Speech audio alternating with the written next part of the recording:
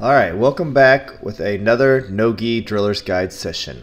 And today we are going to drill a De La Riva with NoGi and then reinforcing the De La Riva with our other foot to create an offset of the base so that we may get into some type of leg entanglement or create a sweep. And that's the whole process of what we're going to go through in this driller session.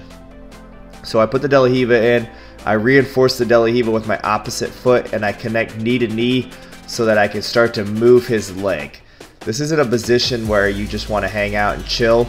It's a position where you're actively trying to offset their base immediately so that you can get to whatever guard or whatever position or whatever sweep that you want immediately.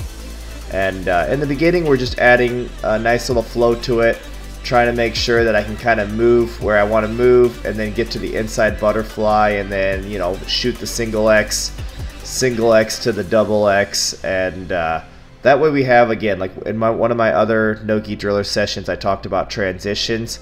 It's so important that you, especially with your guards, that you can flow through the transitions with each guard smoothly and keep everything nice and tight and not be able to get past in that transition. That's the whole purpose of having guards and having layers of guards. So I put the De La Riva in, and then from there, like even right there was kind of a matrix hook.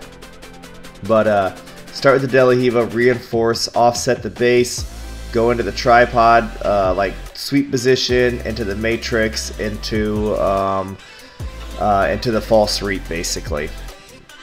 And so we go on the other side, we go inverted through the K guard, and then we start to chase the back and then start to get the leg, start to expose the heel.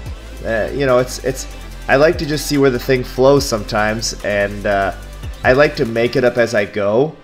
That way, I mean, that's to me is as live as it's gonna get, you know? Like if you can kind of create this flow and not have a set goal of where you're going to go every time, but you can evolve your game a little bit each time, you're going to have the most success possible with your game and the evolution of your game. And that's all I'm doing. So offset, there's the tripod, there's the matrix hook, and then we're going into the false sweep and then controlling the foot. And from here we start to go to tip him. He starts to square back up. We go back into the inside butterfly, which we then look for the double X. And, you know, at this point, we're just kind of playing with where to go with it.